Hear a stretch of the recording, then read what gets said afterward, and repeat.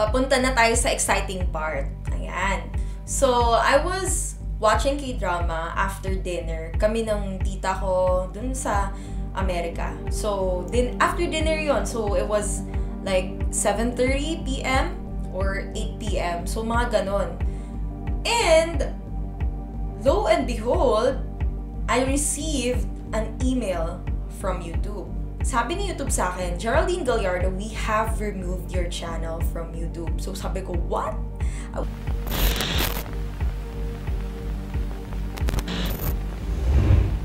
Hey guys, good morning! Welcome back to my YouTube channel. And so, for today's video, actually, ngayon lang tayo nag-sit-down vlog ulit. So, sobrang na-miss ko to kasi nung nakaraan, nag-travel vlogs tayo. So, kung gusto nyong i-check out yon, so, pumunta tayo for the past few weeks sa Amerika. So, panoorin niyo yun. And of course, don't forget to subscribe to my YouTube channel to be part of the hashtag #DinGreenDinFam. Of course, click on the notification bell para ma-notify kayo every time na may bago akong upload. So, without further ado, let's get started with the video! Okay, so siguro yung ilan sa inyo nagtataka nung mga past few weeks kung bakit nawala yung vlogs ko or yung mismong YouTube channel ko dito sa YouTube. So, ikukwento ko na lahat ng mga nangyari. And actually, gusto ko itong i-share sa inyo sa mga katulad na ganito rin yung nangyari sa YouTube channel nila. Hindi lang sa YouTube channel, pero yung mga sa emails, ayan. Kasi isa sa mga dahilan yan, yung mga emails na yan. And of course, awareness na rin to para maka-help rin sa lahat. Ayan. Yung topic natin for today is yung bakit or nahack yung YouTube channel ko. Ayan, so hindi lang YouTube channel ko, actually kahit yung credit card ko nahack. And sobrang sabihin ko rin mga tips para makaiwas na rin tayo sa mga scam na ganyan. Actually, sa Amerika pa ako nito So, nag-check ako lagi ng emails. Ayan, so lagi ako nag-check ng emails kasi since yun nga, nagko-content create tayo, tumitingin din ako kung may mga nag-email sa atin mga sponsors. So, yung mga collaborations, yan. So, since exposed yung email ko sa social media, like sa Instagram, nakalagay dun sa bio ko na for DM or email this for inquiries, for collaborations, for sponsorship. So, nandun yung email ko. So, talagang sinadya ko yon na ilagay yung email ko kasi nga, para dun ako kontakin ng mga sponsors. And okay naman yon since yung email ko na yon is for work talaga. Isa yan sa mga, di ba, yung nakakonect sa sa social media accounts like Facebook, Instagram, yun, kung saan man naka-register yung email nyo, or minsan sa bangko, di ba? So, mag-ingat kayo sa lahat ng mga nakakonect sa email ninyo na naka-expose online. May nakita akong isang email na talagang natuwa ako kasi big brand siya. So, sabihin ko na yung brand para maging aware na rin kayo. Kasi since may mga, for sure, may mga content creators na manonood dito sa video na to. So, ayan. Yung iba, talagang legit. Kasi ilang beses na akong nakikipag-collab through email, yung communication. So, eto, ganyan yung nangyari sa akin. So, may big brand na nag-contact sa akin na akala ko sila talaga yon. Ito yung papakita ko. Ayan, so ilalagay ko na lang rin sa screen. So, Zaful or Zaful, ayan, official women and men fashion. So, sabi ko, wow, official. Plus, yung email ad na nilagay niya is yung initials na pangalan niya at zaful.online. So, kasi pag mga email na like, ilalagay ko sa screen like yung .cz.us, usually daw scam yan. Pero ito, at zaful.online. So, sabi ko, baka ito yung talagang official company email nila. Kaya sabi ko, legit to. So, little did I know, scam pala to. So, ang ganda ng proposal niya, ang ganda ng pagkakagawa ng email niya. So, usually kasi, syempre may mga format, ganyan, may format sila, magpapakilala, ang kagaya nito. Hello, my name is Paula Campbell, and I'm the advertising manager for Zaful or Zaful.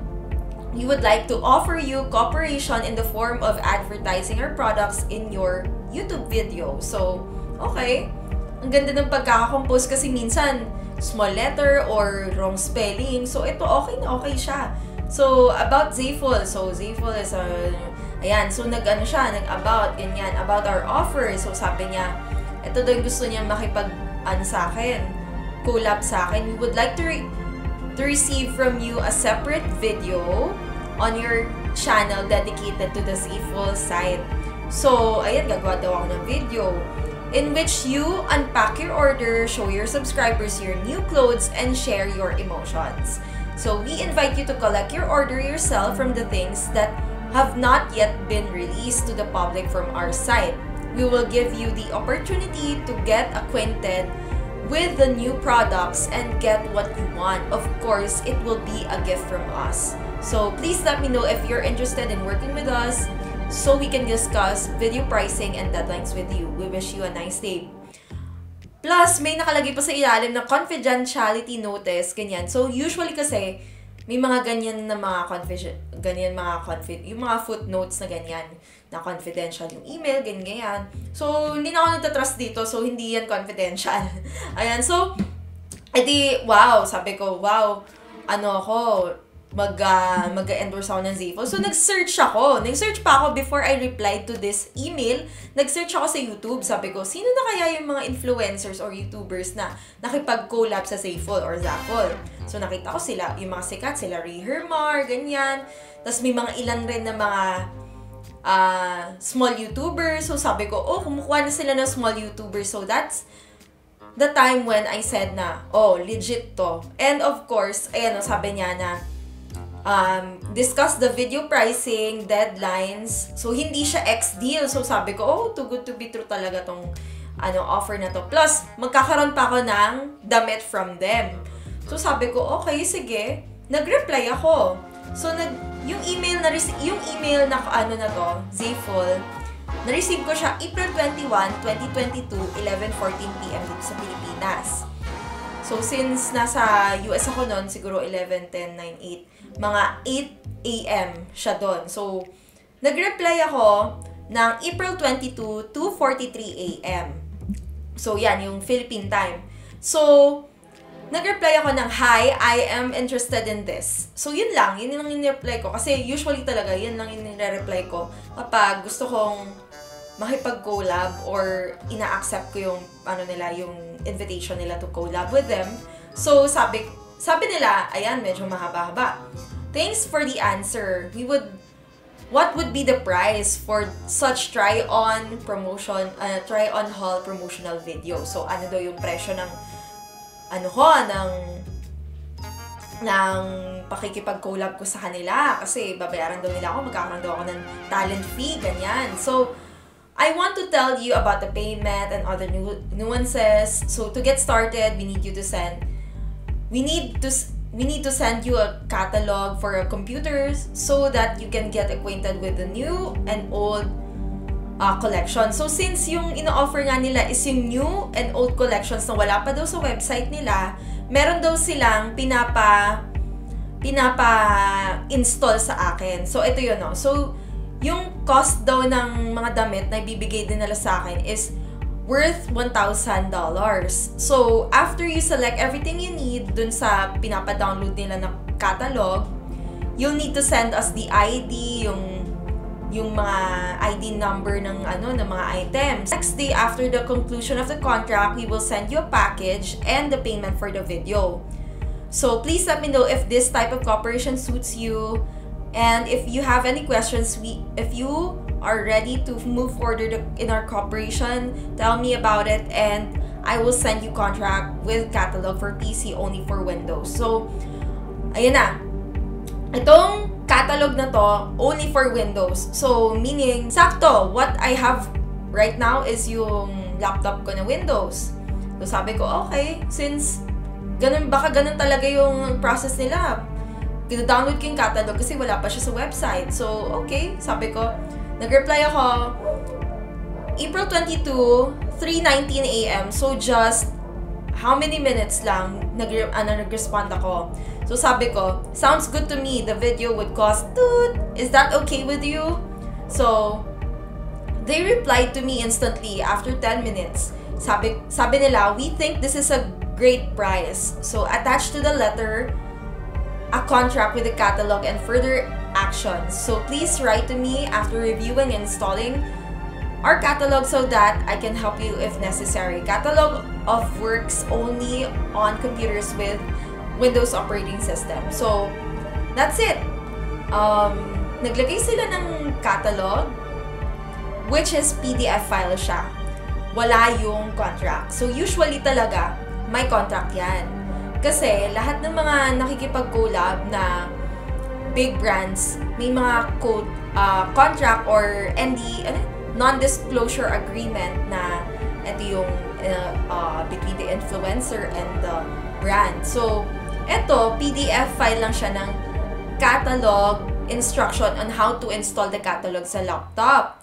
So, yan. Kompleto yung nakalagay doon sa PDF file na you will need to download this catalog. Tapos may, doon sa downloadable PDF file, nakalagay doon, i-right click mo yung download, tapos papapuntahin ka sa link.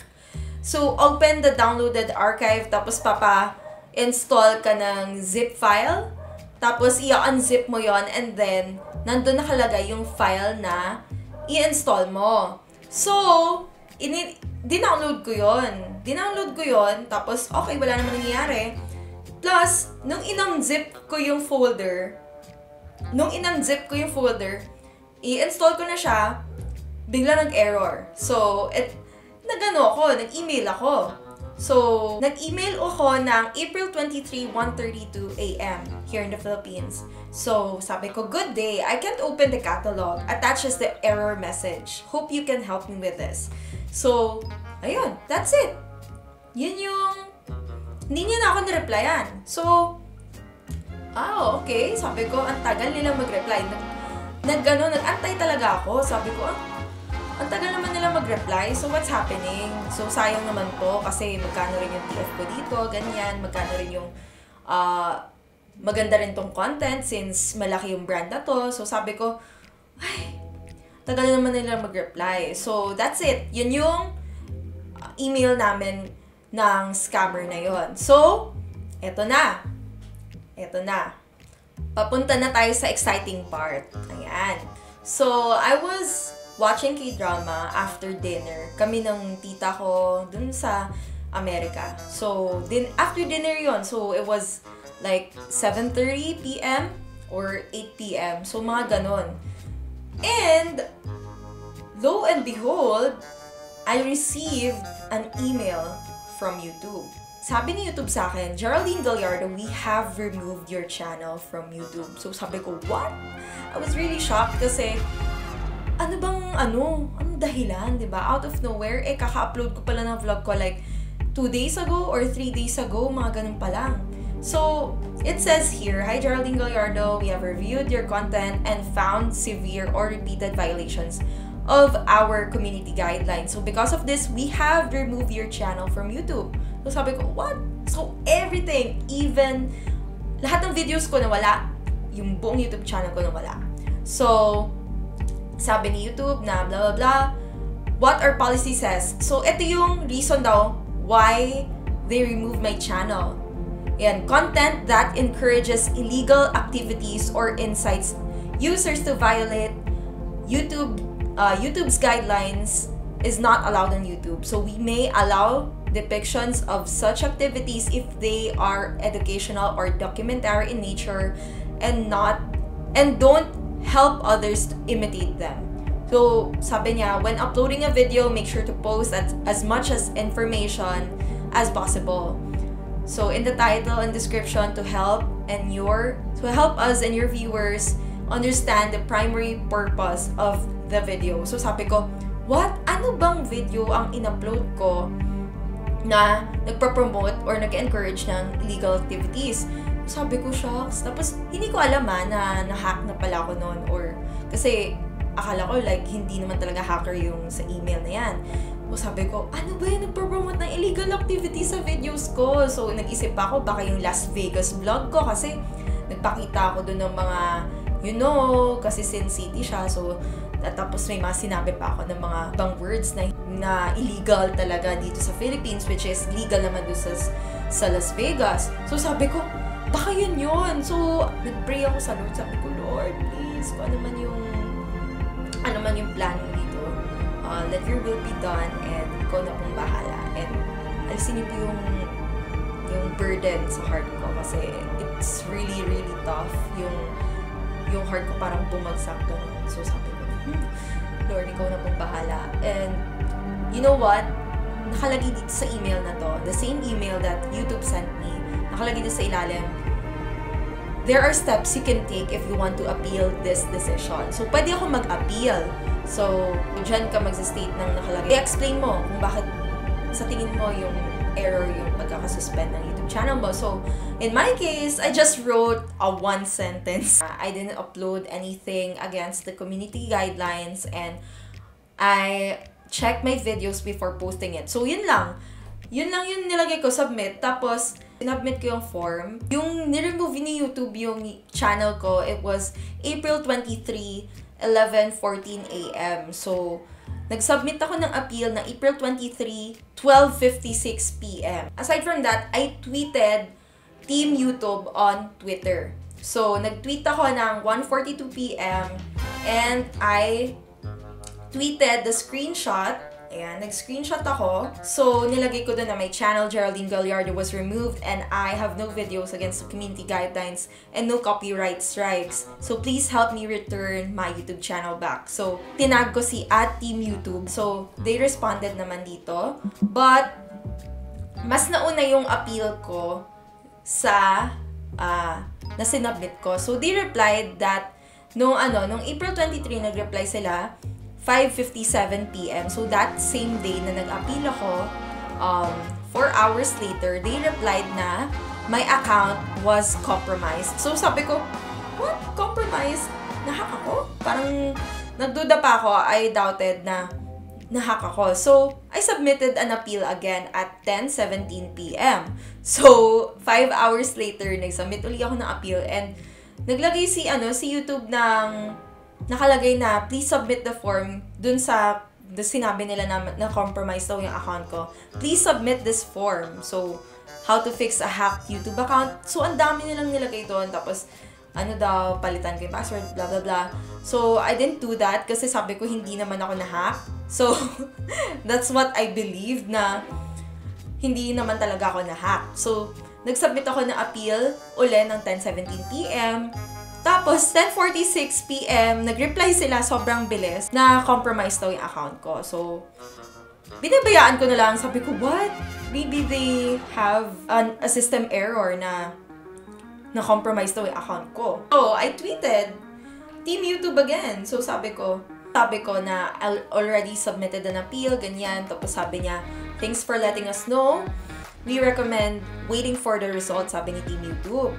Tapos, nag-tweet ulit ako ng May 1 to 18 p.m. So, nakauwi na ako ng Pilipinas nito. Nasa Pilipinas na ako nito. Sabi ko, it's been a week, still no reply or result. How long will it take? Gumanon ako. Tapos sabi ng Team YouTube na yung appeals daw are manually and carefully reviewed. So, it usually takes time to hear back. So, you'll definitely get an update as soon as more info is available. So, sabi ko, ay, ba't naman ganun? Ang tagal. Parang April 23 yung last na update, yung last na sabi na compromise daw, ganyan. Mga 8 days na, so almost 2 weeks na. Almost, lagpas na ng 1 week. So, May 6, ayan, after ilang days na. So, nag-tweet uli ako sa team. Screenshot ko yung email ni YouTube sa akin na my account was compromised daw. Sabi ko, this is the latest reply that I got. Is this the response to my appeal? My account was not compromised, so I believe na hindi talaga na-compromise ang account ko. So, nag-reply sa Team YouTube. Sabi sa akin na, looking into this, we'll circle back with an update soon. So, mabilis sila nag-reply So, yung nag-tweet ako sa kanila ng screenshot, that was 3:57 a.m. dito sa Pilipinas, May 6. And then, they replied to me na 4:46 a.m. So, hindi ako makatulog nun. Obviously, kasi nasa Pilipinas na ako. Tapos, sabi ko, please give me an update soon. Tapos, they replied to me ng 1:46 p.m. So, ilang hours after na kasi madaling araw ako nag-ano, diba? So, they DM'd me that same day. That was May 6. So, nag-DM sila sa akin ng 1:47 p.m. So, sabi nila, while looking into your account, we have found there might have been unauthorized access. To investigate further, we're going to connect you with creator support who specializes in these issues. So, can you share an email address that you can still sign in into? Nag-send ako ng email address, tapos sabi niya, confirming that you have now access to this form. So, they sent me a form na for my email address lang. So, fill out ko yung yung form na yun. And they said that I should fill it out within 72 hours. Kasi parang nagsasara uli yung form na yun for my email address. So, within 1 business day, magkakaroon daw ng email. May matatanggap akong email from the creator support and they'll get back to me. So, that's it. But, they got back to me after 2 hours. Ayan. So, 3:42 p.m. on the same day, May 6, nag-email sa akin si Team YouTube saying that within 2 business days, they will fix my channel. So sabi nila, hi Geraldine, thanks for your patience. I've heard from the internal team that they confirmed that your channel was hijacked.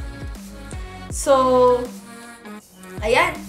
Sabi nila, i-reverse daw nila lahat ng mga actions ng hijacker and like reinstating deleted videos and channels. So, dinelete nila lahat ng videos ko and pinalitan nila ng content nila. So, sabi nila, i-change ko muna yung password ko for safety. So, yan. 4:44 p.m., change ko yung password ko. And, the next day, May 7, 5:31 a.m., my YouTube channel was back. Ayan, back na ang YouTube channel natin. So, balik na talaga, like, lahat-lahat. So, sinabi nila, hi Geraldine, thanks for your continued patience throughout this process. So good news, we just wanted to let you know that our team has finished recovering your channel. In addition to looking into your account, our specialists have taken the following actions. So the suspension on the channel have been resolved kasi na-suspend yung YouTube channel ko. We have rejected the hijacker uploaded video. So everything that the hijacker uploaded is all gone now. Lahat wala na yon. Tapos, the YouTube channel is now active. So, it's now back. So, actually, from April 23, na-retrieve yung YouTube channel natin ng May 7. It was kind of long, but kung alam ko lang, and kung nag-respond lang ako sa link na sinend nila sa form na compromise daw, and naniwala ako na na-compromise. So, dapat nabalik na yun in just 2 days or 1 day, ganyan. So, same day dapat nabalik na yun, diba? But, napatagal pa. And, it was a long process and it was a testing kasi akala ko yung YouTube channel ko is gonna be my stable job and all, and I trusted my YouTube channel, but yun pala, I should not trust on the YouTube channel. I should not trust on my job itself, but I should trust in the Lord kasi siya yung nagbibigay na lahat-lahat, diba? So, thank you so much, Lord, for this. Kahit na it was kind of hard, but it really tested my faith. And thank you, Lord, for everything. And nabalik na yung YouTube channel ko. So, okay, so that's it. So, I'm going to end this vlog now. Dahil nag-storytime lang naman tayo for this vlog. And ingat-ingat tayo sa mga emails, guys. Huwag tayo mag-click ng kahit na ano.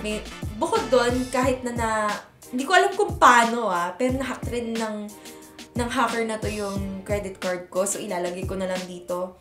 They tried to use my credit card for an Airbnb that's worth 39,000 pesos. And also, akala ko tapos na, but recently, nung Saturday lang, last May 28, they tried to use it sa Apple Store that's worth 2,000 pesos and also Canadian dollars yung charge sa akin. So sabi ko, mawag ako sa credit card sa bank na unauthorized yung mga unauthorized yung mga transactions na yun. And buti na lang lampas siya sa credit limit ko. So, sabi ko, hindi siya na nakapasok sa credit card ko and nagpa-replace na lang ako ng card. So, yun. That's it for today's video. And I hope you subscribe to my YouTube channel to be part of the #GingerInFam. Of course, click the notification bell para ma-notify kayo every time na may bago tayong upload. And don't forget to follow me on my social media accounts. So, I'll see you on my next videos dahil marami tayong i-upload. Marami akong nakapondo na videos for you guys. And of course, lagi ko na sinasabi, don't forget to be a blessing to other people. Bye! God bless!